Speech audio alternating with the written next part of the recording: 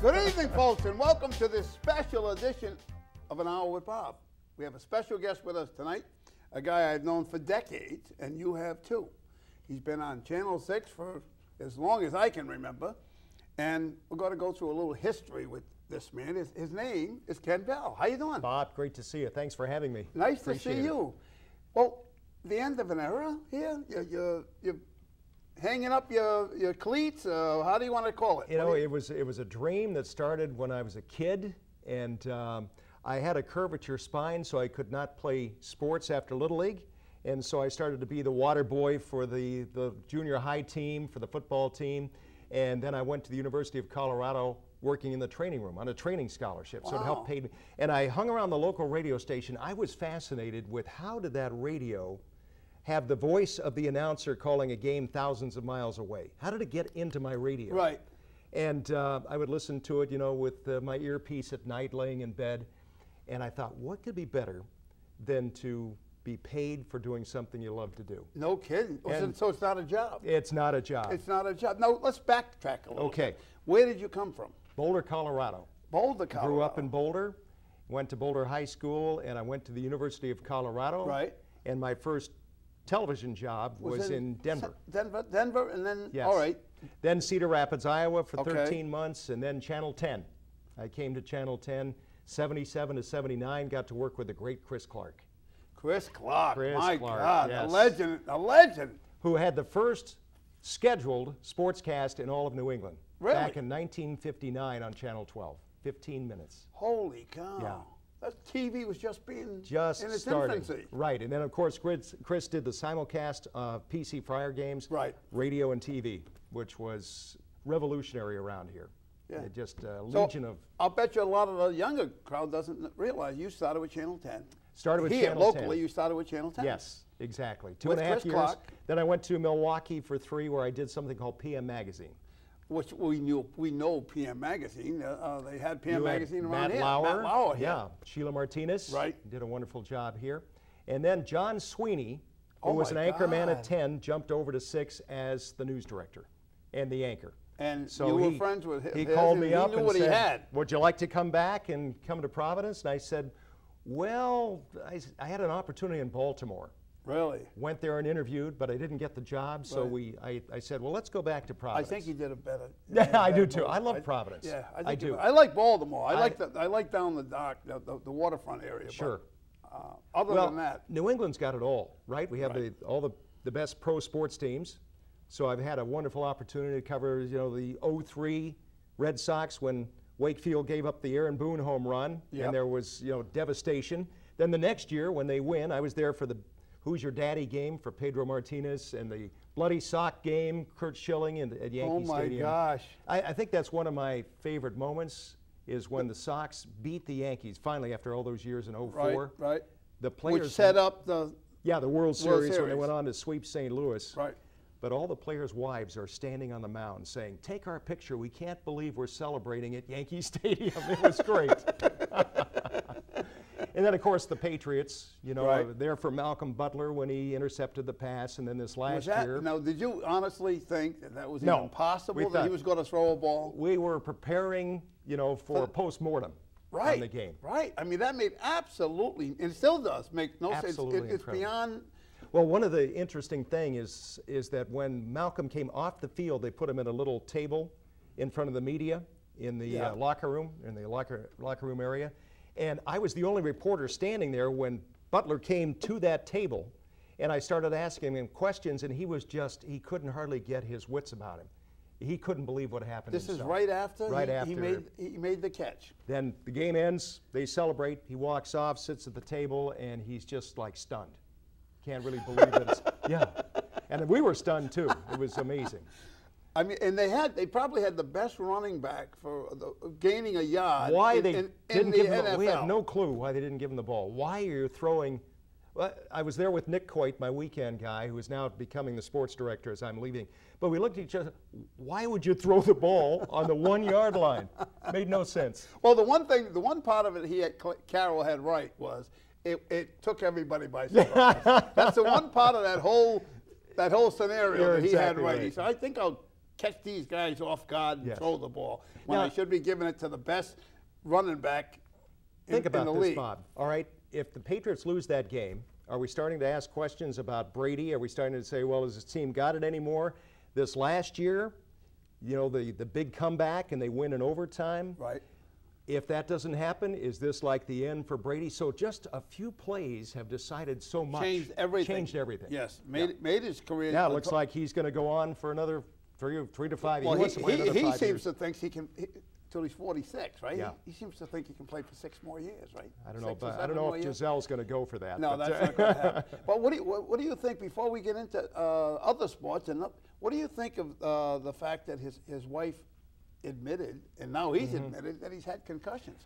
You think they're going to be watching him real close this year? You talk to every player, Bob. Every one of them has had some injury or something. You know, they used to call it have your bell rung. Right. You cannot play a physical game with men that size going against each other and hitting helmets without having some concussion problems. And they're getting big. Well, think about when you started. How big was the biggest player in pro football? Oh, yeah. It was nowhere near the size. Now you've got 350, 360-pound linemen. I remember, and correct me if I'm wrong, the first 300-pound player was not Refrigerator Perry? it was not him. No. It was a player for Kansas City Chiefs. Okay.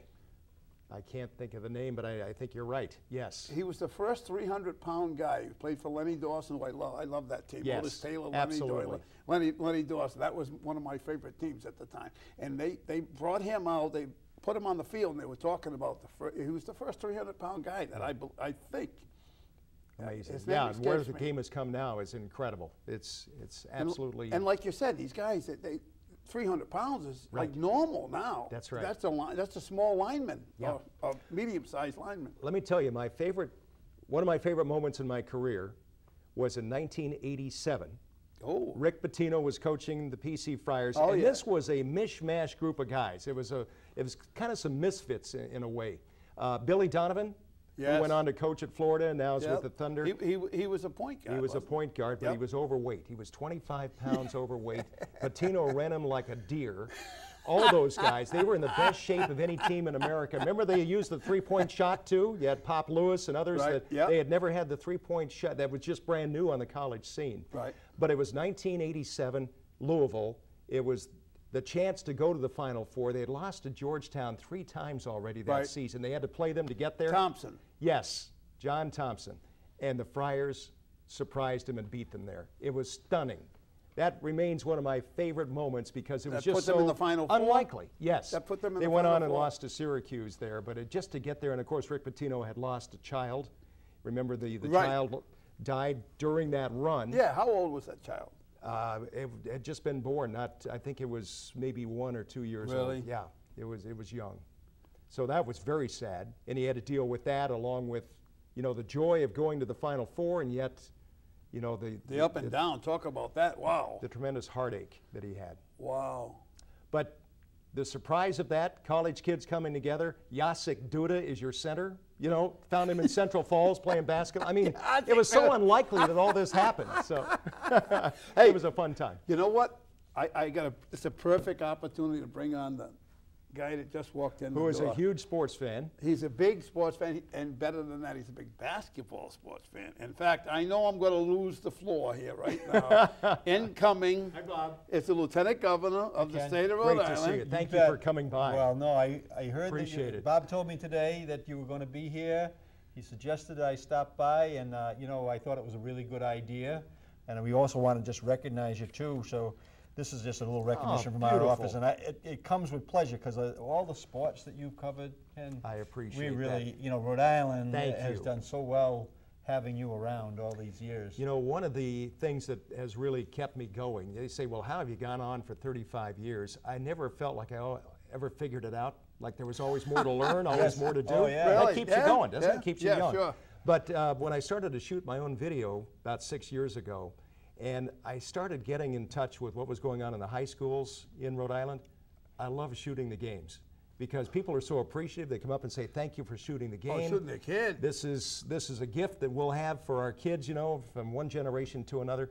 but it's fun covering the local scene because people are so appreciative. And you get multiple games in on that football. You know, that's the How do you do that? Well, we plot strategy on how the games are in the same area, and then we try to get a touchdown here, and we go over here, and so we can get maybe 4 or 5 in one night. Yes. So, and I work with a guy I call the Bulldog because he is just so motivated. Really? And he will routinely get 5. I think in one night he got 6 games. And I'm saying, how did this happen? You know, And you enjoy, as of somebody at home who likes the sports, yes, and you really enjoy it, and because now you have the ability to go backwards, you know, you can see it and then you can reverse it. That's right. And you can What's that slow-mo it. called? You can slow-mo it. So Right. I would be continuing to do it because I love seeing these young kids play in the state of Rhode Island and having a good time and then having it reported in the news. That's a big deal for the kids and their families. You know, one of the nice things about Rhode Island is the size. Yeah. Because when you can cover a lot of the different areas, Right. and you're still close enough to the station to get back in time. But it's not like Massachusetts where you've got Western Mass, oh no my way God, you can get there. It's not happening. So Yeah. this is really a city-state, as we know, and it's great to be able to get to all the outlying areas and be able to cover all the high schools.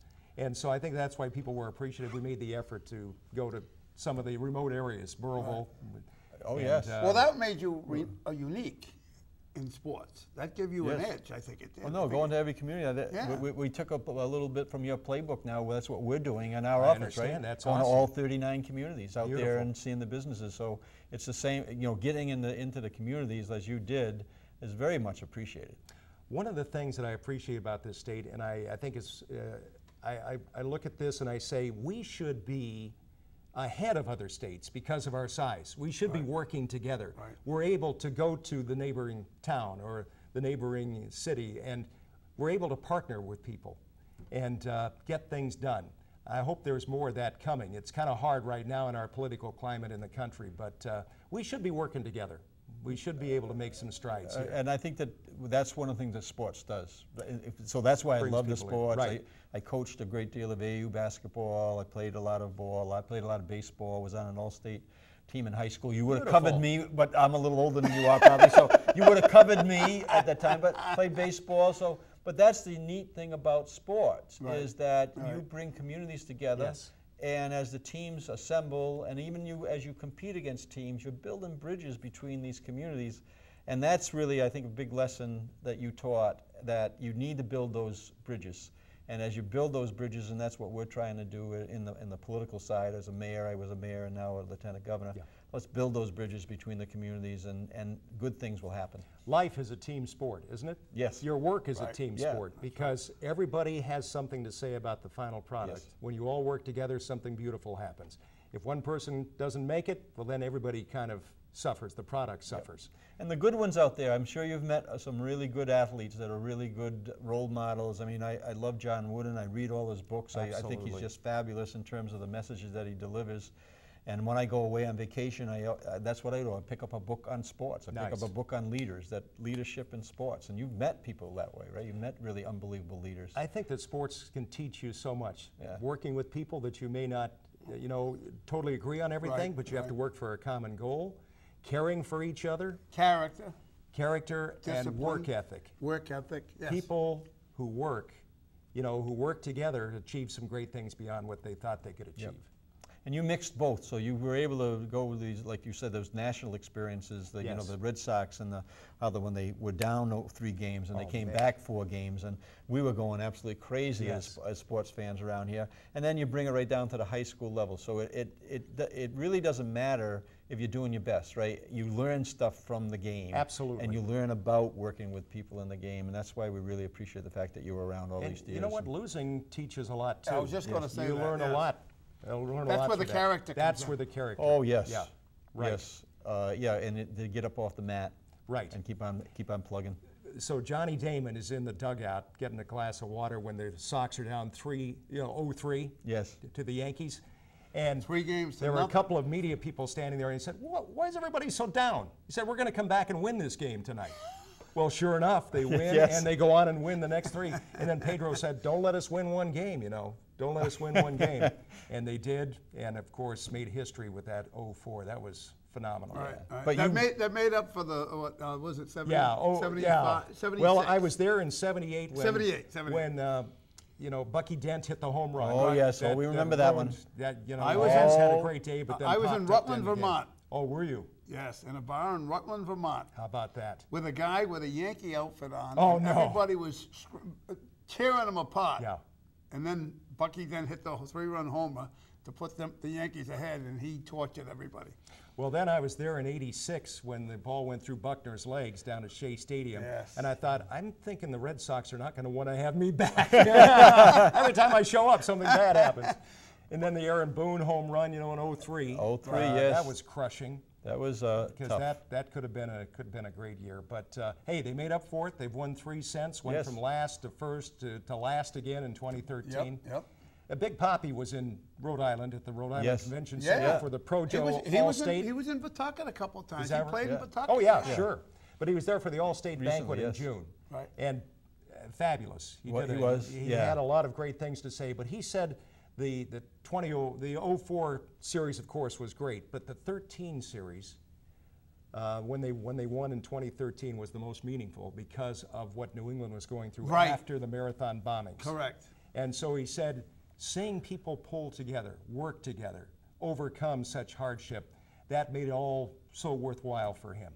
He thought 2013 was the highlight of his career. Yeah, not everybody is really as quality as that, right? But That's right. when they show up, you know they're in front of you, That's exactly right. Because Yes. they don't all get it.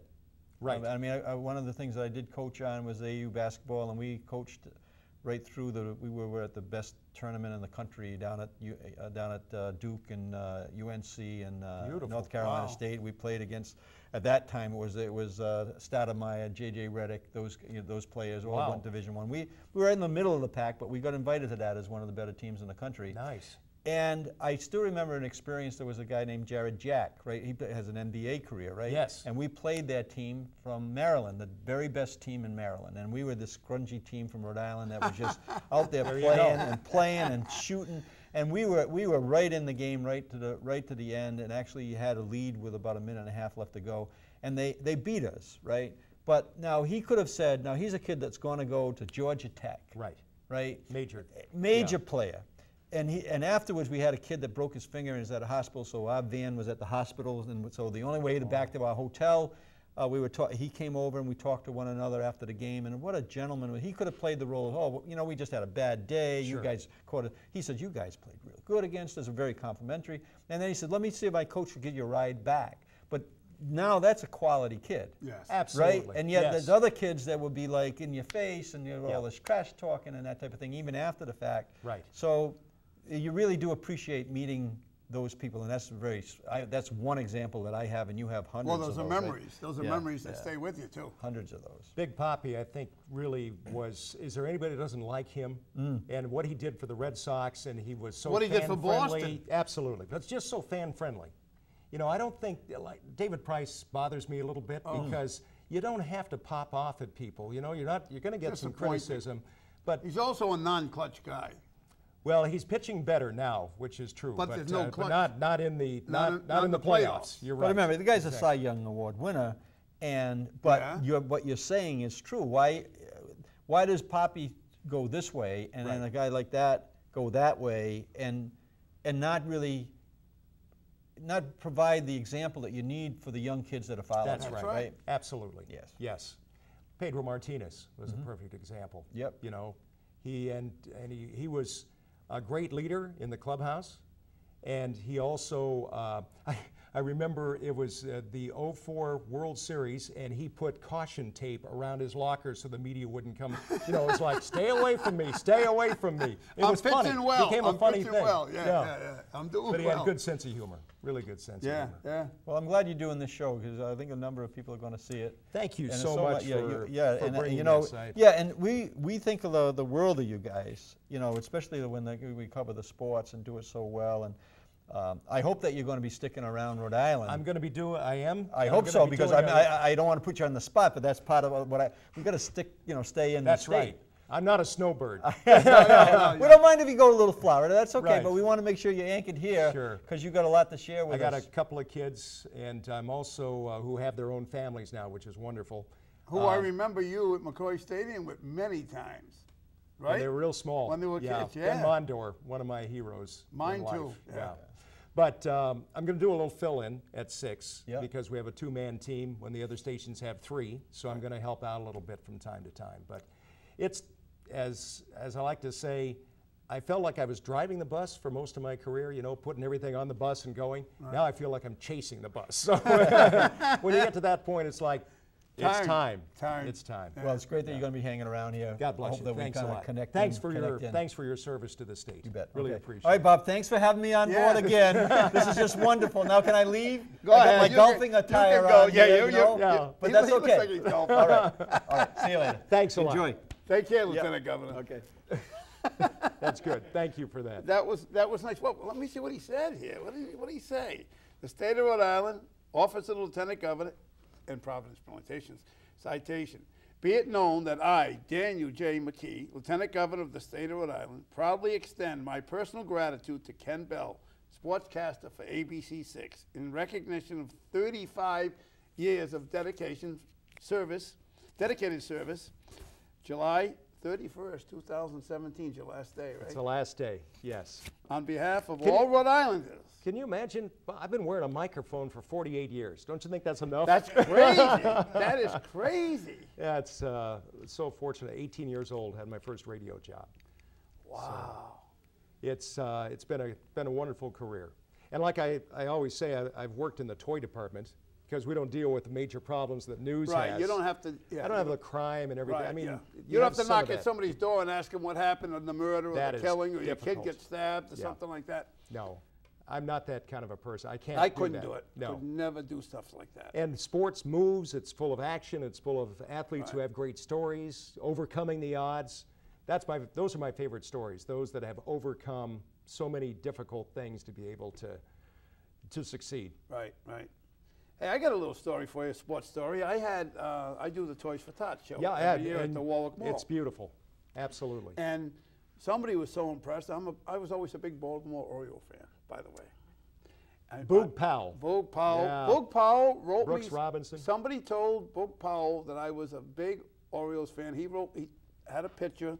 He gave my friend the picture. He wrote on the picture, to the biggest Oriole fan in Rhode Island. How about that? From Boog Powell. That's awesome. Yeah. Yeah. And I interviewed Frank Robinson. I interviewed Brooks Robinson. A long interview. I interviewed Cal Ripken when he was going through a streak. Okay. I Jim interviewed Palmer was there, of course. Oh, Jim Palmer, Yeah. one of my favorite players. Think about these guys back then, Oh, the pitchers back phenomenal. then. Yes. They pitched 9 innings. Right. It's not pitching 6 innings and getting a win. That's I mean, you pitch. These guys pitched 9 innings. Sure. And if they didn't pitch 9, they pitched 8 2/3 or Yes. 8 1/3. Now you're lucky to get 5 innings out of a guy or 6. And they're heroes. Yeah. I mean, how many guys have a complete game? And how Seldom. often do they Right. have a complete game? Chris Sale. Oh, he's phenomenal. Isn't he amazing? Yeah, he is. But you're right, it's rare. Very rare. Yeah. I mean, these guys pitch 275 innings a game. I mean, a year. Yes. 275 innings a year. These Remarkable. guys today, lucky if they pitch 200. That's right. Yes, and you're on a pitch count. Everything is, Oh, you know, 100. controlled. They got to take them out. Right. When did they start the pitch count? Well, they worried about arms, and you know, with the increase in velocity of the pitchers are pitching, Right. they worried that was going to put extra stress on the arms, and so I can't remember exactly when they went with the pitch count, but it's been around for a while. But now. I've always said, and correct me if I'm wrong, that it isn't the speed of the ball, it's the movement that makes the difference, that makes you successful. Absolutely. Yes. Location and movement. Location. Just like real estate. Just like real estate. Because Boddicker, who played for the Orioles, Yes. and then was traded to the Red Sox. Right. Remember who he got traded for? I don't. Boddicker came to the Red Sox, I believe, for Anderson. Brady Anderson. The Brady Anderson. Who strangely had only hit his best year at Boston, 12 home runs. Then he goes to Baltimore and And hits becomes a 50. hero. Incredible. Yeah. He- Power. Well, that was juice, I think. That Well, yeah. That was juice. There was a lot of juicing Yeah, going there was on, a lot right? of juice going on in those Right. days, I guess, because it didn't even make any sense. Because Baltimore, the field's bigger than Fenway Park. Right. And here's the guy hitting home runs. He's an outfielder, center fielder, a good center fielder, but he wasn't a home run hitter. No. And all of a sudden, he's hitting 50 home runs. Change of scenery sometimes helps. Yeah. Now, who was your in sports? Who's your favorite athlete you ever? Larry Bird. Good. Larry Wow, Bird. that would make sense. When I came to Providence, you said that very quickly. Yeah. Yes. No. Yeah, absolutely. And 1977 came to Providence, and the Celtics would play an exhibition game at the Civic Center at that time. So I go to the Civic Center, and there's Larry playing, and he dove for a ball. Now this is an exhibition game. Right. He only had one way to play. All out. All out. All out. Yeah. He was a working man's player. Absolutely. And I thought when Larry was playing through the 80s there, it was must-see TV for me. You know, all the teams that were, Magic would come in, Right. and you had the Sixers coming in, but it was must-see TV. Yep. It was incredible. You look at this, my phone, I forgot to turn my phone off. That might be Larry Bird right there. Is that Larry?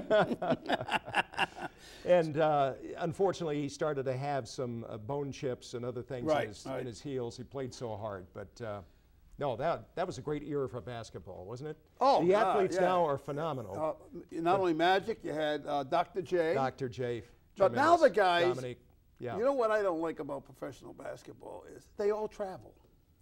They all. How can somebody go from the top of the key to the basket and maintain the pivot? Right. No. It's not happening. And one has become N2 now. You know, N1 step now is now 2 steps. Yeah. Right. There's no more of the pivot. Right. And what happened to why is it painted in that area? Why was it originally painted in that area? You mean the free throw area? Yeah. Why was it originally painted? What do they call it? In the paint, right? In the paint, yes. Isn't that a 3-second violation? It's supposed to be. Supposed to be, right? Shaq lived there. Yeah. He lived there. Yeah, he set up a house in there. People get mad at me when I say he was the most untalented basketball player I think that ever lived. All he did was stay there, and the guy's 7 foot, whatever, tall, and all he had to do was take the ball and turn around and push everybody out of the way and drop the ball in the basket. It's like a building sitting in there. You know? Yeah, you couldn't move the guy. He's Right. 300 and something pounds, right? Yes. These other guys that were gazelles compared to him. I mean, he could push them off with just a little forearm. That's right. Sure. So it was and then the proof of the pudding was what did he shoot from the foul line? Oh, yeah. He was the absolute worst. The Exactly. absolute worst. Exactly. And you're getting paid all that kind of money, Right. and you can't have trouble making 50% of your shots from the free throw line? Right. I mean, if I was getting paid that kind of, what did Larry Bird shoot from the foul line? Well, 90-something%? Yes, exactly. It was over 90%. So, yeah. Now, how do you think Bird would compare to a guy like Curry? Well, different positions, but I think that Curry... Well, that's right. You're talking a forward versus a guard. But they both can shoot, and they both can shoot from outside. Right. So that I appreciate. Curry has a lot of skill. I'm impressed with him, the way he distributes them. But Larry, his passing was phenomenal. So it's a good comparison between the two. They both had skills that a lot of other people don't have. They have that vision, you know, that extra vision of where to throw the pass and when to take the shot. And Larry was a huge trash talker. So he would tell the guy, all right, here's what I'm going to do. Then he would do it and score. You know, so they tell stories all the time. Larry said, all right, the next time, will you try to stop me, please? Try to stop me. Really? Yeah. So he was. That was cool in itself. Something. Yeah, stuff like that was cool. And then the matchup with him and Magic all the time. Phenomenal. East Coast, West Coast. Yes. L.A., Boston. Right? Absolutely. Jack Nicholson in the front row. Yes. You know, remember when the Celtics beat the Lakers in one of the playoff games, they're all yelling, Jack, Jack, and Jack stands up and just waves his hand. You know, he was pretty good about it. So in 1986, when the Celtics won, they beat the Houston Rockets to win the NBA title. That was the last time I can remember that they let the fans come on the floor to celebrate. Right. And I was out there on the floor holding a mic, you know, doing a stand-up, and they were getting pushed around. Yep. Now everybody's off the floor. They can't go on as the they floor. celebrate until the end when they let a few fans out. You know, if you remember in 2008 when the Celtics won, KG, Paul Pierce, Ray Allen, that group, they let you stand out there at the very end. Oh, I think that was a thrill for me too, because I was in the locker room as they were spraying the champagne. I remember that. That was good. Actually, I have a clip of that. You do? I have a clip. You know, we do have a clip, John. Don't we have a clip? Former heavyweight champion George Foreman. Ken Bell's colorful television career began in 1973 during his senior year in college when he landed a weekend job at KOA in Denver. A lot of football is next. In 1976, Ken took his snappy wardrobe to Cedar Rapids, Iowa, to work at WMT. In 1977, Ken got a job at WJAR in Providence. He replaced former Sox star Tony Conigliaro, who was hired by ABC and sent to San Francisco. This year, it's been all no names, really, as what was that? That's your bionic bow tie. My bionic bow tie. Ken won a New England Emmy for a half-hour special on the America's Cup. The essence of the America's Cup is pretty much the essence of America herself. After 2.5 years in Providence, Ken stepped outside sports to co-host a program called PM Magazine at WISN in Milwaukee. In 1982, Ken returned to Providence to become sports director at WLNE. In 1983, Ken began the first expanded Sunday late news sports show in New England called The Sports Locker. Ken's family also became part of his show. That's right. These are my kids. They got a helmet. This is a big night. Listen, let's do this. Let's go get a hot dog, some Cracker Jacks, peanuts, popcorn. Let's go get a stomachache, shall we? Back to you, Dave. Let's have Dad's night out, all right? We're going to have some fun.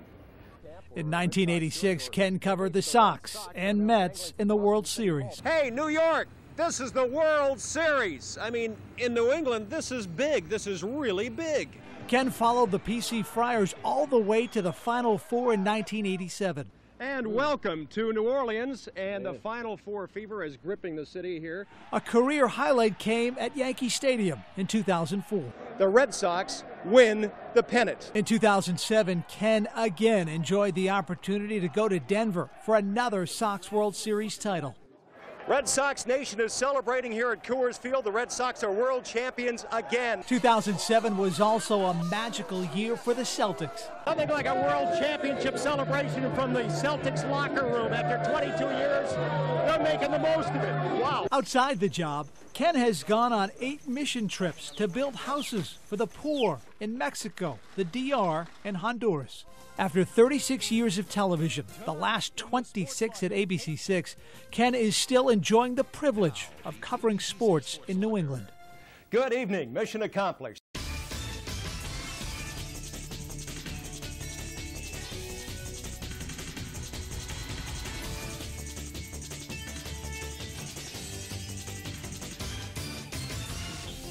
Ken Bell, if I recall, you got hit with some of the champagne that you needed the glasses. Now they use goggles, right? That's right, exactly. They didn't back then. Now they're prepared. No.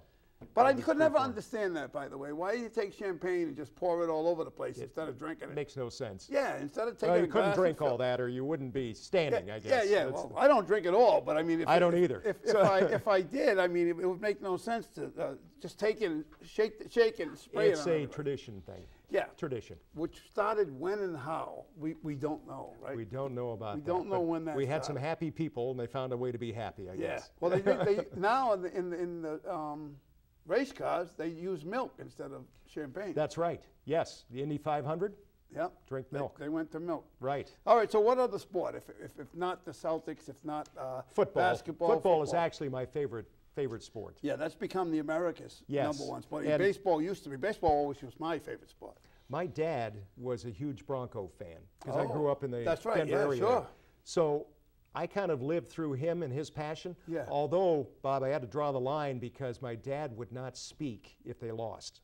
He wouldn't talk for the rest of the day. Cut it out. Yeah, so we were just praying the Broncos would win because my dad wouldn't. No, it took it so hard. Wow. But that kind of passion kind of came into me for sports. And so I have always loved football, and now covering the Patriots through these Super Bowl games, through all of this success, through Tom Brady, through Belichick, all the different players. And here's Belichick, who takes all these different parts that don't quite fit some other place, and he brings them together, and they win. And then he gets rid of a part that everybody goes, what is he doing? Right. What does he get rid of this guy Lawyer for? Malloy goes to Buffalo. What are you doing? You know, one of our key secondary players goes up there. Of course, Buffalo beats the Patriots badly the first time they meet, and then falls flat. The Patriots go right on, and I can't remember if that was a Super Bowl year or not, but all the winning, all the success just stays. It's amazing. It really is. They get rid of number 75 there, goes to Texas. Vince Wilfork. Vince Wilfork. Yes. And then they get rid of the what was it? The offensive lineman there. Yes, What's his name? I know. Right, I know who you're talking about. And I was again, you're shocked. saying that's Brady, one of Brady's key men up Yeah. front to block for him. Yeah. See you later. And I'm saying, wait a minute, he's going to get killed now. But now look at all the players who have gone. Do you hear any bad things said about the Patriots? You don't. No. Because they know when they were here, they were put in a spot where they could be best used, fit to win, you know, and they played with some great players. I don't hear any complaining when people leave the organization. Even from guys that you might think you would Yes. have. The guy that went to, I'm losing track of names here, the guy that went to Denver, as a matter of fact, the defensive player there that they got rid of. Wes Welker, the No, offensive player. no. He'll come. That was my next one. Yeah. He was an offensive player. The defensive player there, the defensive safety. Was he a safety or a corner? Oh, yes. He used I to didn't call like people your dog. Yeah. Oh, I know never exactly liked. who I you're didn't like talking him when he about. played for the Patriots. Well, he's kind of on the edge, plays on the edge, a little bit dirty. Right. But he had speed. He was good. Yeah, but when he must have lost a step or two when he went to Yes. Denver. He wasn't as fast. People going by him. Right. And catching balls over his head. Yeah. So you got all these players that have left, and the success remains here. It's crazy. Now, Wes Welker, I'll go back to Wes Welker. I mean, he has a phenomenal year with the Patriots. And then the next year, they send him back in. And it's like, what are you doing? Exactly, right. But they seem to time it just right when the players Yes. kind of outlived his usefulness, and when they go to another team, they don't quite have the same success that they had here. Never do. Never do. I think Bill Belichick puts people in the right spot to succeed. And of course, he says, "Do your job. Do your job. Not Don't anybody try to else's play." job. Exactly. Yeah. Right. Yes. Yep. And what scares me is the kid that they got to replace Wes Welker. He's phenomenal. Danny but Amendola, you're talking No, about? Oh, no, Julian no. Edelman. Edelman. Yes. I mean, the guy is phenomenal. He's only a little guy compared to these huge. We're talking about huge guys. He's Sure. only, I say a little guy. What is he? 180 pounds or something like that. Right. And he's getting hit by, mostly obviously when he's Trucks. getting hit by a corner, Yeah. he's getting hit by somebody his size. But when he gets hit by a linebacker or something, he's getting hit by 280, 300-pound guys. It's remarkable. And you have to think that some head injuries are happening Oh, out there. God. I Just feel the so size bad for difference, that guy. yeah, And he exactly. handles the ball so often. Right. And on top of it, he comes over the middle all the time. Yes. So he's really getting clocked. Leaves himself open. You're right. And yeah, he's fearless. He's really exactly. fearless. But I feel for that guy because when he's done with his career, I don't know what his life's going to be like when he's done with that. Well, when I first started in the business, we were shooting film. So you'd go out and shoot film, and that's why you wouldn't see a lot of goals, because you couldn't shoot the whole hockey game. Right. You only shot the power plays, hoping Sure. you'd get a goal. Then you take the film back to the true. processor. That's true. Yeah. So you take the film back to the processor, 30 minutes to get it out. Then you have to edit it. You physically cut it. Physically cut it. Put it on the film With chain. a pair of scissors and add it over. Glue it. Glue it. And then put it on the film chain and play it. And now you just take a little card about this big and you pop it in SD your card. camera, bring it back in your computer, and drop it in, and you're edited in no time at all. So it's what a difference. It's a huge difference. What a difference. Yeah. How many formats did you go through? So we had 3/4 inch. The big, well, we yeah. had 2-inch, the big Oh 2-inch my tape. God. Then 3/4 inch videotape. Then we had 1/2 inch. Then we had digital, and now we're on the cards. That's So it's been interesting. So when something big happens and you have to go back through the other formats to find the video, Right. it's hard sometimes to get them transferred into a form that you Oh, can sure. use, if you can find them. I have old tapes from way back. Sure. I've been doing this 25 years and doing my Bob's Adventure even longer. And I still got tapes in my attic that I haven't. I'm afraid to go up there How and about find that? them. Yeah, Because it would take me forever to find Right. certain things. And that was tape. sure. It isn't like now you can go and look at each. You can tell where it is. Right. You have to just Well, run the tape. we used to have the big trucks, for live shots or Yes, satellite yes. feeds. Now we have just a simple backpack that uses cell phone lines that sends an HD signal back to the. If you have 5 or 6 cell phone lines in your backpack, you have an HD signal that goes back to the station. No way. It's incredible. You don't even use space anymore. You used to have to go off the satellite and then come down. Really? Now you can just use this backpack, and it's a lot less expensive than buying a huge truck. Sure, with the big antenna that goes up, right? Exactly, right. So the whole business has changed. It's been an interesting journey. Yeah, really amazing. Wow. So Nick Coit, my weekend guy, will be taking over as the new sports director. Right. And he is a hard-charging guy, does a great job. He's terrific, and I say he's the best photographer that we have because he has a good sense of what to shoot and how to shoot it, right. Good sense of sports. So he's going to do a great job. Yeah. And I have 4 grandkids, and my mom is in Colorado. She's 86 and still healthy. I'm thankful for that. But now, how old are your kids now? 33 you and had 30. A boy and a girl. My daughter's 33. I can remember when they were like 4 and 5. Right. Right? My daughter is 33, a teacher in East Greenwich, 4th grade. Wow. And Where school? At Hannaford. Oh, nice. Hannaford, my son went there. To really? Hannaford. Yes. Beautiful. My son Zachary went to Hannaford. Nice. Yeah. Great school. Great school system. Yes. East Greenwich. And then you go to Cole, is one of a blue ribbon school, one of the best in the country. That's right. And it's a public school. Yes. And then my son is 31, and he's at the Social Security Administration in Providence. Uh-huh. So he's helping save the country one person at a time. You know? they see maybe 250, 300 people in that office downtown Providence every day. It's amazing. Oh, I'll bet. Yeah. So he's helped me a little bit as I'm getting ready for retirement here. Now, how is he with sports?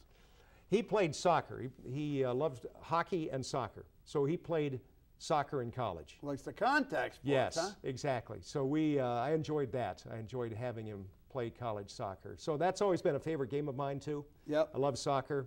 Not so much the European. I like the... I never get into soccer because it's, you know... There's so many leagues and so many teams and so forth. But not only that, there's no scoring. Yeah, exactly. Well, you appreciate the passing, the beauty of the game, as they say.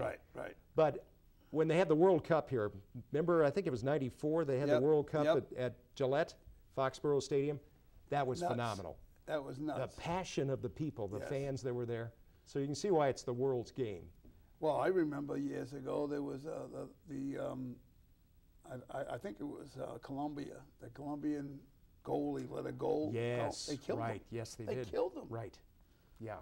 And they just had an incident up in England, didn't they? Just last week or something, didn't they? Well, you get some riots over there. They've had some riots. That is serious. Some people that go in just for the purpose of causing a disturbance. It's hard to believe. It is hard to believe. It's sad. Sad to Very believe. sad. Yes. Well, getting back to the Toys for Tots, I had a guy come to me at my Toys for Tots and give me something that involved the Baltimore Orioles for all I did for kids. Instead of giving something to kids, he gave me something which shocked the heck out of me. I was given a catcher's mitt from the guy. I'll see if you can pull this one up. And we haven't talked about this ahead of time, so I may be putting you on the spot. I got the catcher's mitt of the 1983 World Series MVP. The 83 World Series MVP. Oh. It was written to me. I still own it. I still have the catcher's mitt. It's to Bob Venturini, the biggest Orioles fan in Rhode Island. You got me stumped. The catcher. He was a catcher, remember? Okay. And obviously for the Baltimore Orioles. Right. R.D. Rick Dempsey. Very good. I almost said Rick Dempsey, and then I'm thinking, was he a catcher? Yes, he was a catcher. Yes, he was a catcher. Yes. How about that? Yep. That's I awesome. That Do you still have that glove? Oh, I do. Absolutely. Nice. Yeah, absolutely. Beautiful. You know, sports can be magical, especially for kids when you're growing up in an area. And for you, the Orioles, to be able to follow them along. I kind of miss the old days when players stayed with teams for a long period of time. That's what I liked knew who about everybody was. Exactly. Yes. I can't tell you 3 Red Sox players. Yeah. Other than the second baseman. Dustin Pedroia, who's been there the longest now, I think. Yeah. So, it's hard to follow. Free agents jumping, and it helps your team. Right. But it's hard. It's a scramble then. You got more teams, too, more teams to cover. And you know what else I don't like about sports? Now, I like sports. I mean, I still watch watch it. All right, the truth session's coming out here. The truth session. All right. What I don't, the thing I don't like about the sports as part of that free agency is the fact that the teams can load up. Right. And I don't think that's fair to the smaller market teams like Well, Golden State Warriors. I mean, look at the grab Red Durant. Sox. The Red Sox and the Yankees, they can afford any player. Right. And so they, year after year, they're going to be competitive. Golden State and Cleveland, the NBA has evolved into all the stars want to play together. You get 4 stars and you're going to win. You're going to win. So the Cavaliers were good, but they couldn't match up with the Warriors. Right. Once Too much. Kevin Durant went there, Durant forget made about the it. world of difference. That's it's all right. over. Once Durant went to that team, it was all over. Yes. So the Celtics had a great year. They were fun to watch, and it was a wonderful ride. But you know they're not ever going to beat Cleveland to get into the NBA, Right, and then they won't beat the Warriors. Right. They had no shot against Right. Warriors, but even to get to get by Cleveland. What's interesting now is that the Cavaliers are talking about maybe LeBron leaving next year after his, he Right, becomes a free right. agent. So if you lose, things become a scramble. You could lose your core just like Right. that. You lose your audience too. Lose your Right.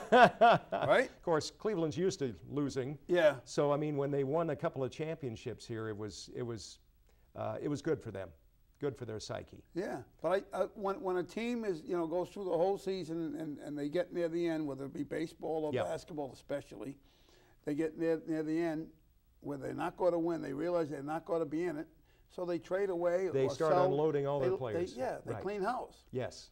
and I just think it's unfair that they should be stuck with the team. They should be stuck with the team they got. Yeah. The bad teams and the good teams. And not be able to do that because that kind of takes away from it. And then you don't have any teams with players that stay on the team. That's right. Yes. Like I go back to the Orioles, Frank Robinson, Brooks Robinson. Sure. He was with the Orioles for 23 years. Amazing. And when I interviewed him, I said to him, I said, Brooks, I can't believe I'm interviewing the greatest third baseman that ever lived. And that people can argue, that's the beauty of sports anyway. People Sure. can argue that. But the fact of the matter is he won 16 consecutive Golden Gloves. And nobody Remarkable. else did. That's and right. Nobody else did. Sure. And that's what I said to him. He goes, well, because I said, the greatest third baseman ever lived. He goes, oh, no, there's a lot of great ones there. Mike Schmidt, and he's going Boyer, and all these other guys. Right. And I said, no, Mike Schmidt won 9 Golden Gloves. You won 16. What did you bat in the playoffs in the World Series? He's almost a 380 hitter or something in playoffs and World Series competition. He was just a phenomenal athlete. You know what is sad, Bob, is that baseball is tailing off now. The Yes. younger generation is not as interested in baseball. Not at all. It's a slow game, and even watch some of these Red Sox games, you're talking 4.5 hour games Right, for a yeah. 9-inning game. And I thought they were trying to speed it up with the clock. They have the clock at AAA, and it's been doing, I've never seen it go off. I haven't seen it. Even when it goes off, they don't do anything. No, that's right. But I think that it does keep the pace going a little bit. Right. I hope they do something in the major leagues to either install a clock or keep people in the batter's box or keep the pitcher from walking around or cut down on the mound visits or something because it's... Well, it's not only the pitchers, though. Like the batters, some of them, I can remember Sure. Hargraves. Remember Hargraves played for the Cleveland Indians? Yes. He had all these things that he, like a tick. He used to do about 8 different Well, things. Nomar. Remember Nomar in the gloves? Yes. After each pitch, he would get out and...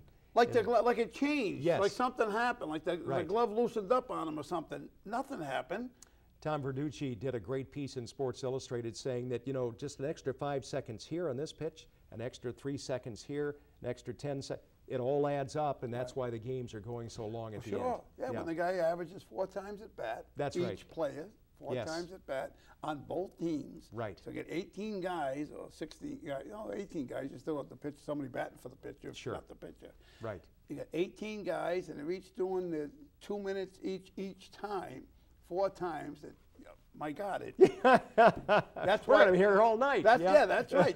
That's why they're 4-hour games. That's right. And the attention span of the kids today is just not there. No, and lacrosse in the spring is becoming a huge sport for kids because it's an active sport. Everybody's involved. It's fast-paced. There's a little bit of physical contact. Baseball, you could be in right field for 2 games and never see a ball. That's right. Yeah. And I said to my son when he was down in East Greenwich, I bought him a racket.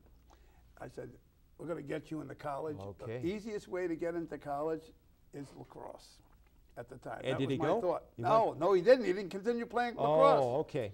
Sure. But But you even saw it then. Oh, I absolutely saw Yeah. it. Absolutely Right. saw it when he was in junior high school. Actually, before junior high school. Right. I said, this is the best way to get into, easiest way to get into college at the time. And I think it still is. A fellow by the name of Scott Chiminski, who coached Hendricken, actually introduced lacrosse to the Interscholastic League. Right. And it was an amazing turnaround for once they started to see what the game could do. It's just grown leaps and bounds. It's been phenomenal. Well, look at Bryant College with lacrosse. Yes. Yeah, they're nationally ranked. Exactly. Yes. And Brown, you know, Brown went to the Final Four a Right. couple of years ago. That's right. Before the That's coach right. left. So they've no. There's some great lacrosse here. They're really some. We've got the best of everything. We've got good colleges. Right. PC, URI, Bryant, Brown. They all offer. Roger Williams. Roger Williams. My alma exactly. mater, by the way. Is that right? Yeah, yeah. Ah, beautiful. Were you engineering or? No, political science. Political believe it or science. There you go. Oh, brother, it's been an interesting life, hasn't it? Here in Rhode Island. In Rhode Island. Oh yeah. man, yeah. They're well known now, and they've got great athletic facilities down Right, there. right. So in Rhode Island College, they do a great job. CCRI. I mean, Rhode Island College is probably the best bang for your buck. I around. think so. It's Yes. a great school, and it's very inexpensive at comparison to Yes. these other schools. It's nuts. Like where I went to school, it's like $45,000 a year, not including living there. Isn't that amazing? Yeah. Crazy. And you know, unfortunately, students come out with such big debt now. It really causes issues early in life of trying to get ahead. Right. You like to see them get through college, but to carry the big debt is tough. And then what's sad is they'll go to school and they'll take courses, or they'll go to a particular career that ends up paying them $30,000 a Right. year. Can never even make it up. Yeah. Yes. Or it'll Make take up them the forever distance. to make it up. Exactly. Right. Whereas they should acclimate themselves or look for a subject, a course line that's going to get them a career that's going to, pay for itself. So many jobs these days weren't even invented 5 years right. ago. That's right. So that's right. Computer technology- sciences it's crazy, and isn't it? biotech and stuff like that. That's what they should be into. It's really wonderful because you have everybody, their minds now are geared toward technology, and they advance so quickly. And developing things, and some of the things that kids can do on computers are mind-blowing to me. right, right. Of course, I'm an old guy. Yeah, but, but what's sad? What's sad is, and I've said this so many times. People who watch me, they know when they go, here he goes again. We are 28th in math in the world. How is that right? the most powerful country in the world Right. ranked 28th in math and 28th in science? I better talk to my daughter because she teaches math in the elementary school. That's one of Really? her things, so she enjoys that. But yeah, how does that happen? Other people are more determined. I think Yeah. other countries. Oh yeah, you they get the focus on Asians, it. Yeah. Asians, and Phenomenal. and Schooling is at the center of everything. exactly, and they go to school a lot longer than They we do do. here. Yes. They go to school longer in the day, and they go to school longer in the year. They don't have 12 weeks off in the summertime. You or mean they 10 don't weeks have a off. February vacation to go with the Yeah, Christmas yeah. vacation? Yeah, the February to go with the Christmas, to Right. go with the April That's it. Exactly. vacation, and then the summer vacation. No, the Asian kids. You talk to Asian kids Oh, when yeah, they go to it's- school. They go to school. Go to any Asian restaurant and see a kid that's working there and ask him what's the school life like. Sure. I mean, they overdo it, I think, but I do too.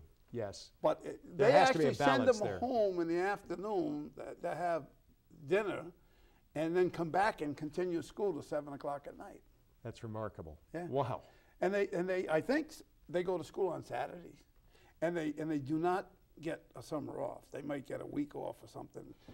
I don't think you're going to be elected to office if you run on that platform. No. That's a little Here. too much. Yeah, that's a little That's much. a little overdoing it. But the school year is too short, and the school day is too short. Yes. I think.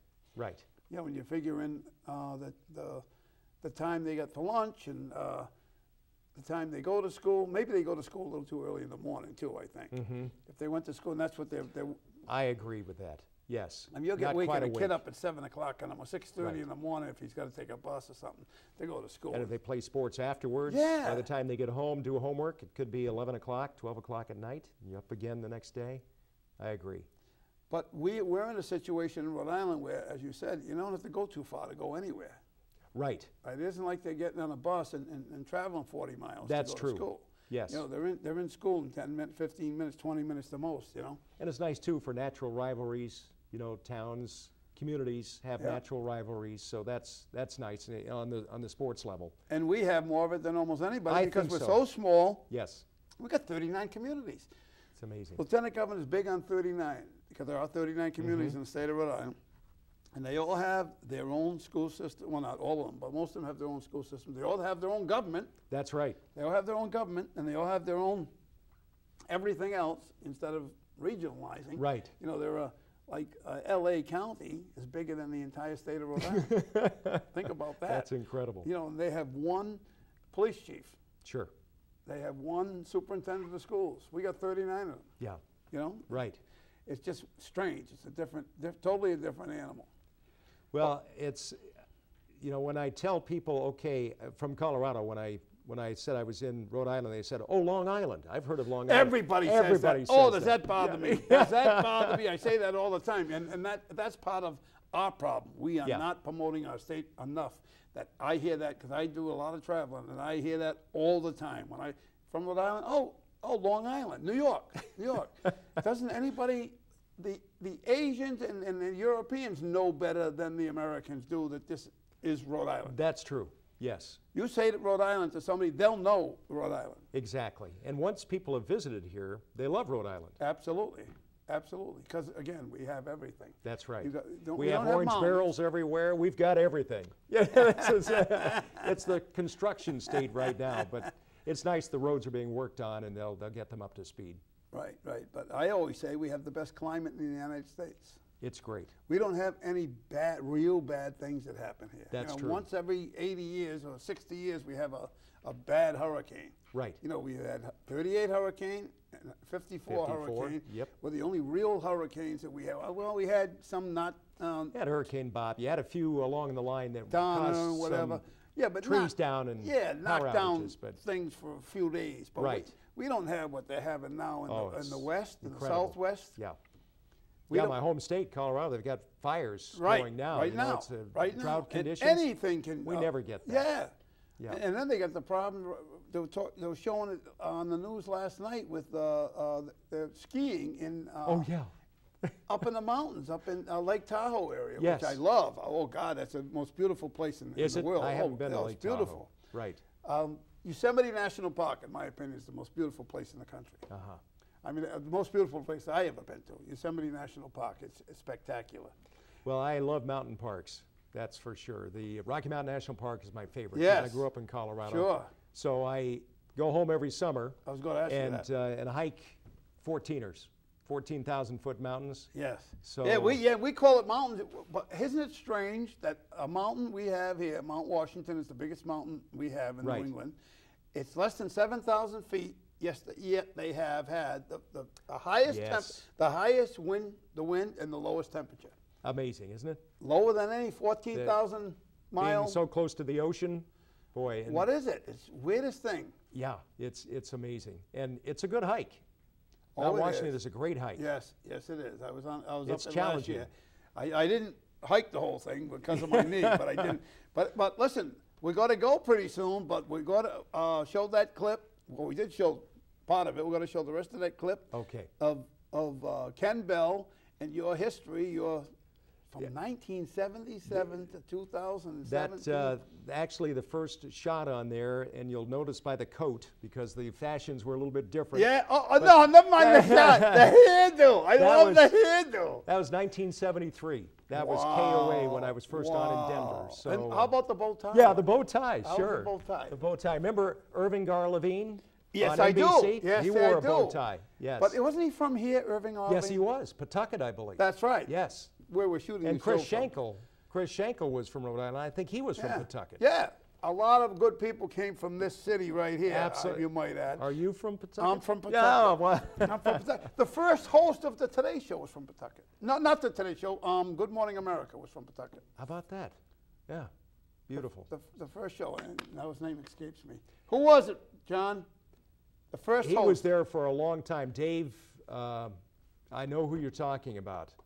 Yeah, good old, what's his name? Dave. No, he was there forever, though. He was from Pawtucket. Yes. How about that? Moved to Seekonk, I think, but he was originally from Pawtucket, Rhode Island. Man. A lot of great people came from Pawtucket. And the song there, Yankee Doodle Dandy, He was from Pawtucket. He was from Pawtucket too. I They believe made a movie so. out of him. Yeah, that's right. exactly. I believe he was from Pawtucket. Nice. But you're from East Greenwich, great town. I lived there for 5.5, 6 years. A Nice. great city. I enjoy it. I love that town. I write a little article in the East Greenwich magazine once a month, just on local athletes or whatever, and I really enjoy that. Yes. You know, longer form. I live in a 3-minute box, you know, a 3 or 3.5 minute box. We done? Are you trying to say we're all done, John? Dave Garroway. Dave Garroway. Dave Garroway. There That's you go. Boy, the two of us together, we're not much of a team. We're are not we? doing very well, are we, huh? Two sports guys. Yeah. And, well, you're the sports guy. You're the sports legend. I remember Dave Garroway, though. He was there for a lot of years. We've had, you know, the networks were everything. Now it's cable. Right. So yes. everything is splintered off. You don't have the mega stars that you had on Back in the back in the day. Yeah, just the Walter three networks. Cronkite, you know, he was Who lived in Martha's Vineyard. Yes, my favorite. They had a Revolutionary War series on July 4th, and Cronkite did the narration. Oh, nice. Phenomenal. Oh. It was great. Had the I'm a greatest history voice. buff, so I Had the greatest. loved Oh, it. yeah. Loved it. Well, speaking of history, quickly, do we have time to mention that the fact that the cause of the Revolutionary War was not the Boston Tea Party. It was 9 or 10 months earlier, right in Warwick, Rhode Island. What? The burning of the Gaspee. Oh, burning of the Gaspee, sure. What would make Britain more mad? Burning one of their ships Yes. or throwing some tea off their ship? Burning one of their ships, absolutely. They burnt it How about that? right to water level. And that was 9 or 10 months before the Gaspee. I may be wrong on the date, but it was almost a year or close to a year before. So you're saying Rhode Island is at the center of everything. That's right. Rhode Island started, the Navy, U.S. Navy was started right in East Greenwich. The Kentish Guards, aren't they like the oldest? That's right. They're still inactive since Phenomenal. 1760-something. Right. But you look at Town Hall, East Greenwich, there's Yes. a plaque on the wall in the front, right on the front, right next to the door, the staircase that goes up, right side of the staircase. Sure. There's a plaque there. The United States Navy I'll have began to- right there. I'll You check it that out. That's amazing. That's right. That's right. And Nathan, what the heck's his name? Who was the big general for the Nathaniel Greene? Nathaniel Greene. Yeah. He's from East Greenwich. Yes, I did know that. Yeah. He was instrumental He in was. the Revolutionary War. Yeah. All right, I guess we're done, and I'm done spending an hour. You're done spending an hour with Bob. Thank you for having me. I appreciate It's great it. to have you. Very God bless you. interesting. We could do another hour. There you go. Ken Bell, a legend in Rhode Island. He's not gone yet, folks. Until next time. See ya.